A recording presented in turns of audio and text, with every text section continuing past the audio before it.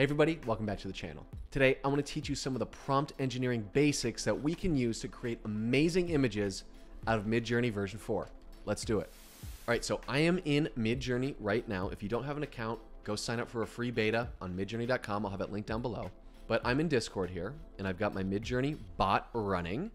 And so the first thing I want to do is I just want to make sure that we are running Midjourney version 4, the latest version, the best version. So I'm going to do /settings. I'm going to hit enter. And I'm just going to make sure that I am on Midjourney version 4 right here. Okay, so you can kind of toggle here if you want, but I'm just going to use Midjourney version 4 and we're good to go. Now, I want to walk you through 3 very basic but very crucial parameters that we can use to tweak our prompts in Midjourney. And at the end of the video, I'm going to give you 2 last little tips of little things we can add to our prompts to enhance our images. Okay, so to start off, let's just come up with a base prompt, kind of our control prompt that we're going to use to compare to the rest of our images throughout the rest of the video. So let's do something like a happy cartoon hamburger wearing a suit and tie, carrying a briefcase. Okay, and we'll let that cook, and this will be our control group for the rest of the video. Okay, so here we go. Here is our first prompt. We can see we have a couple cool little cute options here. I like it. Okay, so the first parameter I want to talk about today is something called the chaos parameter. Now, the chaos parameter is basically exactly what it sounds like. If we want Midjourney to put out images that are kind of chaotic, kind of outside the norm, then we want a higher chaos factor, okay? So the default chaos factor is 0. So these right here were a chaos factor of 0. But at the end of this prompt, I can do a chaos parameter by doing --c and then adding any number between 0 and 100. So in this first image here in our control group, the default chaos value is 0. So I will do 50 here, and then I'll do another one with a chaos factor of 100, and then we can compare.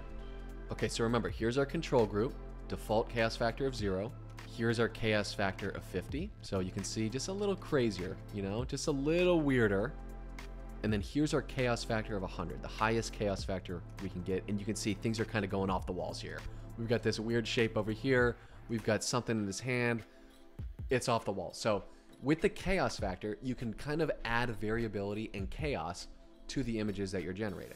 Okay, so the second parameter I want to talk to you guys about is called the Stylize parameter. Now, the Stylize parameter runs from any value between 0 and 1000, with the default value being 100. Now, the Stylize parameter is also kind of within the name. Midjourney wants to create very stylish, very artsy, artistic images for us. And the higher our Stylize parameter, the more artsy Midjourney will get for us. So to do this, we just come to the end of our prompt, we type it in --s, and then any number between 0, which we'll do right now for 0 style, and 1000. So we'll do 0, then I'll also do 500, kind of halfway, then I'll also do 1000 for just a real artistic flair, the highest value we can get. Okay, so remember, here's our default control group images here with a style factor of 100, the default value. All right, so here's our prompt with our style factor at 0. There's not much artistic flair here. It's kind of bland, it's kind of dull.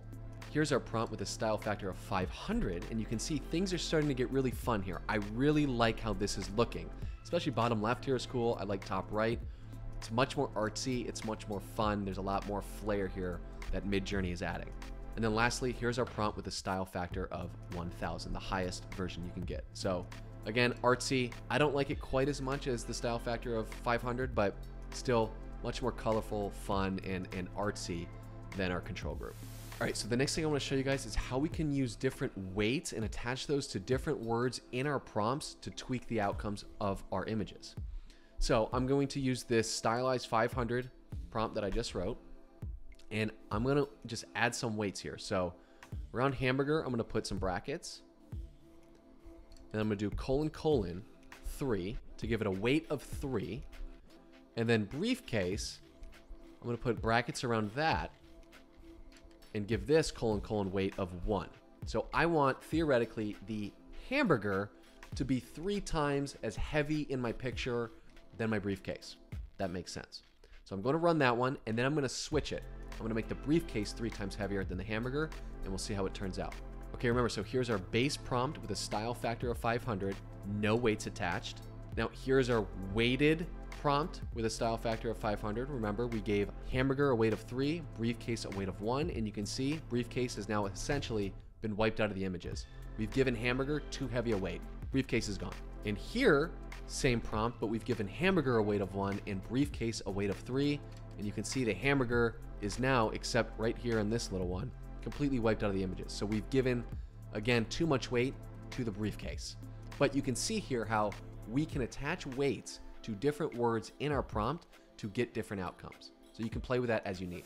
Okay, so another fun parameter you can use is called the no parameter. And essentially we can use the no parameter to eliminate things from our images we don't want in there. Okay, so for example, in this grid right here, I don't want any of my hamburgers to be wearing glasses. I want those gone. So what I can do is I can come back to this prompt, I can copy it and paste it, and then to the end of my prompt, -- no, glasses. And I can run that and Midjourney will get rid of the glasses. So in summary, we can use weights or the no parameter to either add or take out aspects of our images that we don't want in there. Okay, so in the last part of this video, I want to talk through a couple different things that we can add to our prompts, adjectives and styles that can help us achieve the desired look we're going for. All right, so I'm going to come back to my prompt here and I just want to beef this up with a bunch of adjectives. I think adjectives are a great way to really get different looks that you're going for. So words like hyper-realistic, words like mesmerizing, words like magnificent, colorful, these type of words that can really add a look, a feel to your images. So I like using colorful and magnificent. Okay, remember, so here's our base prompt with a style factor of 500. Here's our base prompt with the word colorful added. You can see we've got a lot more color, a lot more pop here, especially in this one. And here's our base prompt with the word magnificent added to the end. So just a little bit more of a glow, a little bit more magnificent, if you will, in this prompt.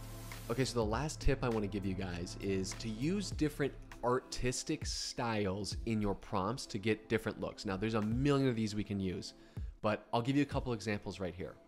So I'm going to get rid of the word magnificent, and I'm going to go Pixar animation style. And then I'm going to try surrealism. And then last but not least, I'll try Andy Warhol. Okay, remember, so here's our base prompt with a style factor of 500, and here's our prompt with a style factor of 500 with Pixar animation style applied. So you can see it looks kind of Pixar-y in those three. Here's our prompt with a surrealistic spin to it, so it looks kind of odd and funky and surreal. And then last but not least, here's our Andy Warhol spin. So remember, we are getting this crazy variety of outcomes in our images by changing one word at a time.